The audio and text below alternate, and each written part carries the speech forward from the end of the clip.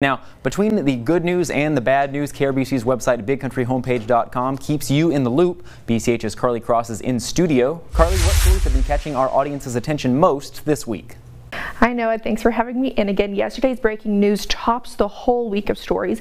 Plus there's one in here that I'm especially happy about. Keep watching for this week's Big Country Beat. Starting low with number 5, Abilene's Royal Inn is under new ownership and he's implementing a business model to help set his guests up for success, one that's worked for him in the past. What we really focus on is cleanliness, safety, and comfort. There's absolutely no drugs allowed on property, quiet hours from 10 p.m. to 8 a.m. And number 4, this is a bit of a weird one for me. It's last week's Big Country Beat. So thank you for watching and reading. Starting the segment was a big heart project for me as an Abilenian. Last week we talked about the temporary closure of an Abilene fast food restaurant, and then we talked about the more than 20 arrests in the area. For number 3, an Abilene car dealership catching fire early Monday morning. No injuries were reported and we still have no word on what caused this fire. Next up, last week's breaking news of a wheelchair-bound pedestrian continues to trend online.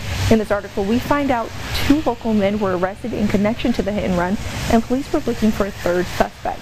And coming in at number 1 on web, breaking news just yesterday, Abilene's first homicide of the year. 67-year-old Floyd Hardison is accused of shooting his ex-wife and her sister, killing his ex-wife and sending her sister to a hospital. Hardison is now in the Taylor County Jail being held on a $750,000 bond. That is all I have for this week's Big Country Beat. Once again, thank you for diving into last week's beat. That was a very fun surprise this morning. Let's get back to what's happening right now with Noah. Thank you, Carly. And Big Country Beat in Big Country Beat, that's got to be like dividing by 0, right? That's some kind of paradox.